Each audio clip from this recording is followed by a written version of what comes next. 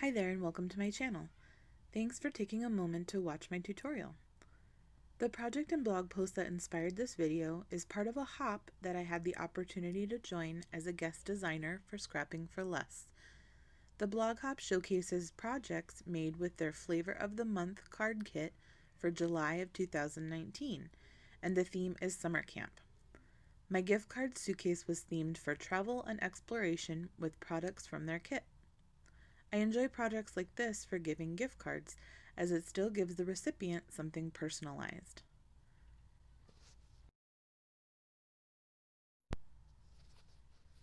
To start off with, cut 2 pieces of cardstock, one that measures 7.5 by 3 3/4 inches, this will be the outer box, and one that measures 4.5 by 5 3/4 inches, this will be the inner sliding drawer portion. I was able to get both pieces from one sheet of 8.5 by 11 cardstock in the banana split color included in the kit.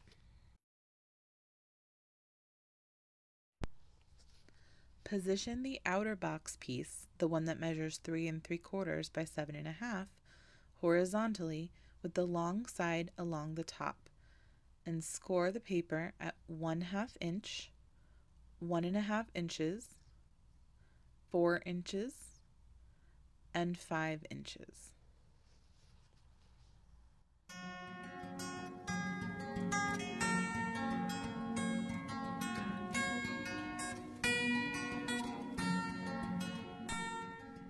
Once I start to fold along the score lines, you can see the outer sleeve of the box start to take shape.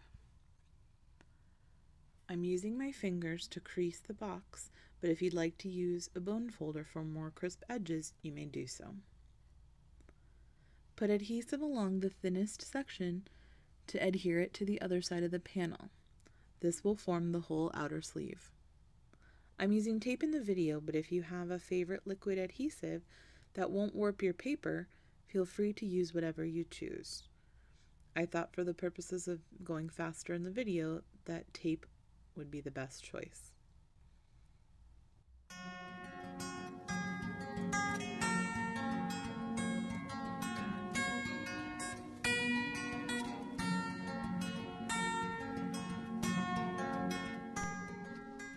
Now you can see that the outer sleeve of the box is complete. It doesn't take much time at all once you have the dimensions of the papers.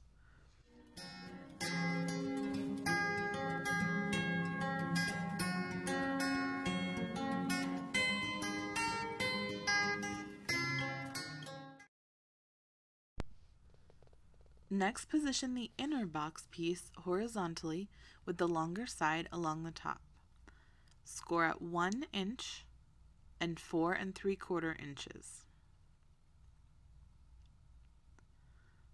Then you'll want to rotate the paper 90 degrees so that the short edge is up, and you'll want to score at 1 inch and 3.5 inches.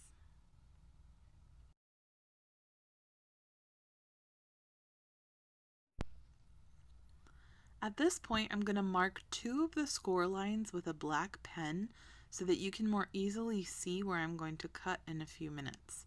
You definitely do not need to mark yours, and the dark ink might show up on your finished project, but it is difficult to see score lines on a computer screen sometimes. After scoring this piece, use your paper trimmer to slice a very tiny bit off each edge, barely measurable, so that the drawer will fit better inside the outer box when it is all assembled. You can see that it's a really thin slice that I'm taking off each edge.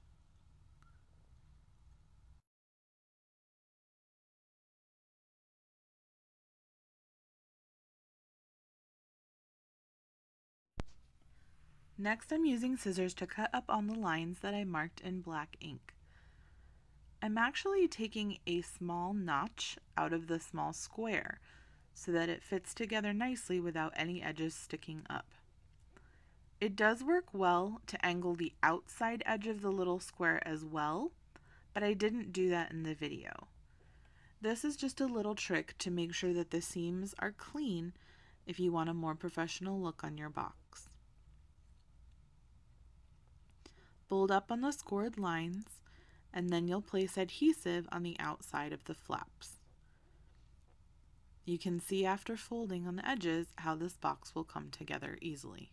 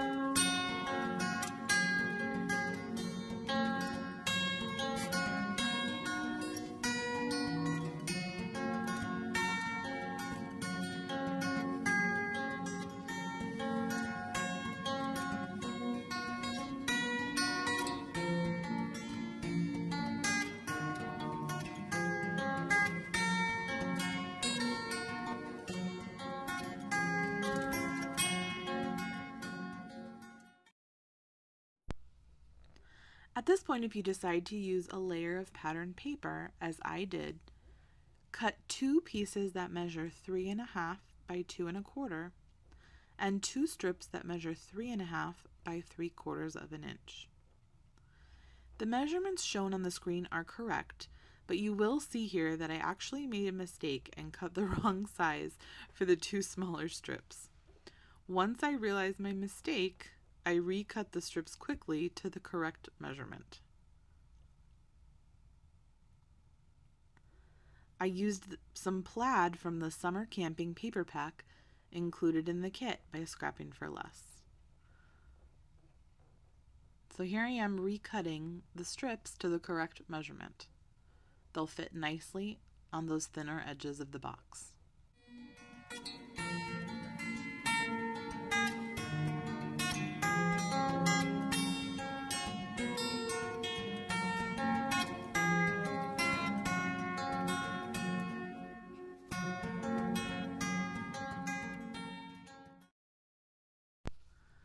Next, I cut 2 strips that measure 7.5 by 1/4 inch and wrap them around the outside and secure them with glue. If you want to be a little more precise, you could try to measure out the score lines, but I find that it works just as well to shape the strips around the box. I glue them so that the area where the strips meet is on the bottom of the suitcase, where it is less noticeable.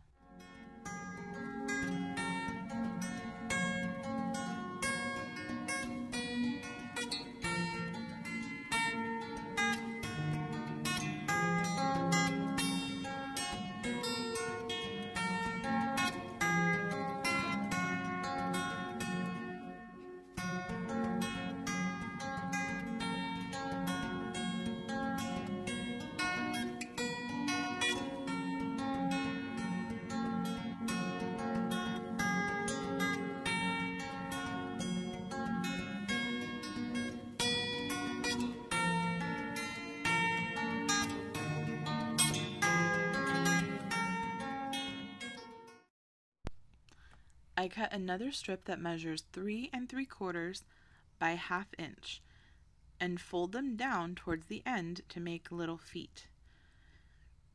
I used my scissors to round out the ends, and then I used a bone folder to curve the strip.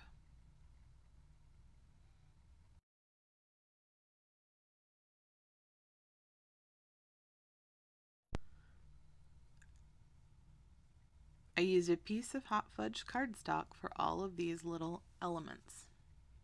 This was included in the kit from Scrappin' for Less.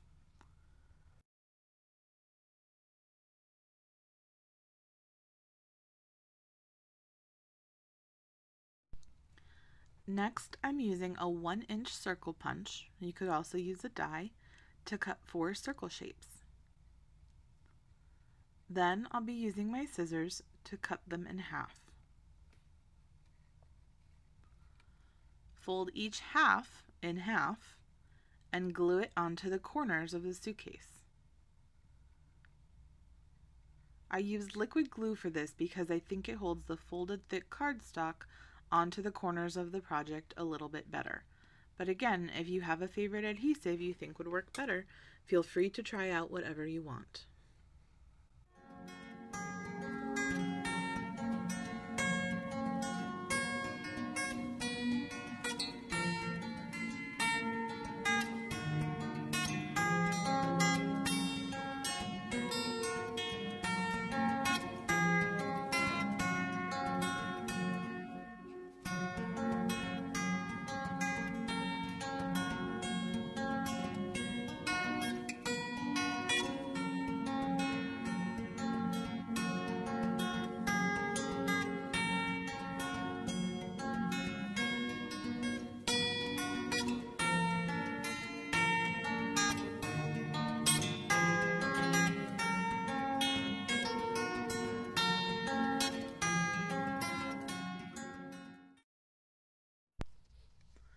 The last step is to punch out 2 more circle shapes, and this time cut them into quarters.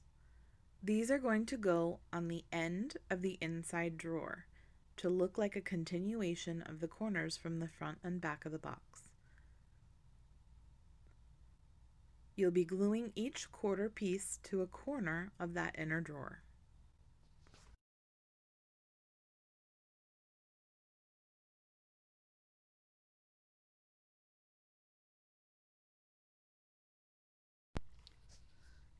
The plaid papers from this kit, combined with the brown paper accents, really give this the feel of an old-timey suitcase that you might find covered with stickers from traveling the world.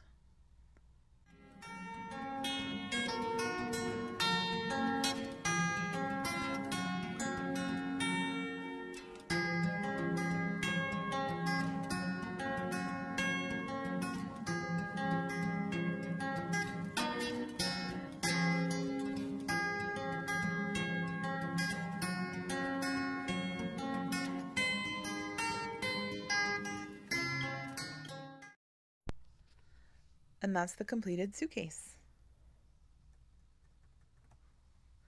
Now you can decorate your suitcase however you would like.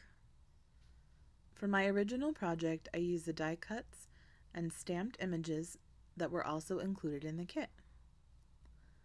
I used 2 little jewels to give the appearance of the bolts or screws that hold the handle onto the suitcase.